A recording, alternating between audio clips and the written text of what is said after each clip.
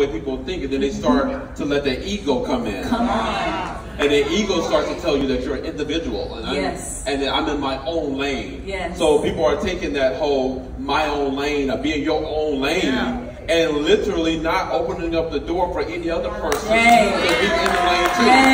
And I don't believe, stand up, I don't believe that we serve a God that does this. And he's successful, and he's walking this way. I don't believe we serve a God like that. But what I do believe is that we serve a God that does this. As he's continued to be successful.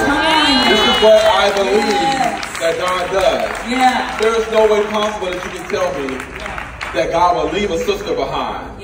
That God will leave a brother behind. That's not even possible. Now, this is the thing. I've watched you do it. Not just for me. So listen, he's not just talking. Like, this isn't just like talk. I have watched him open the doors for people. I have watched people come up to him with shoes, come up to him with whatever they have, and Jay work with them. Listen, I've watched him use black manufacturers. I've watched him use black boutiques. I've watched him. This is what he does. So this is not just like rhetoric. This is like he is really taking the time to open doors. So for you, those are the people that open the doors for me. When in Mississippi, I was in Mississippi when I first started. So imagine me being a grown black man going to a store saying, hey, I'm having a fashion show next week and I'd love to pour your clothes. The young ladies at the front desk is like, yeah, no, we're good.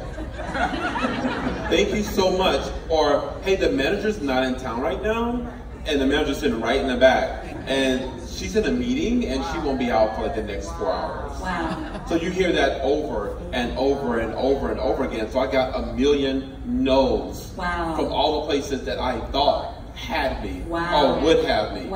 And so having these fashion shows and doing all these fashion shows in Mississippi, I would have to go and use the clothes from the students that were in my fashion shows.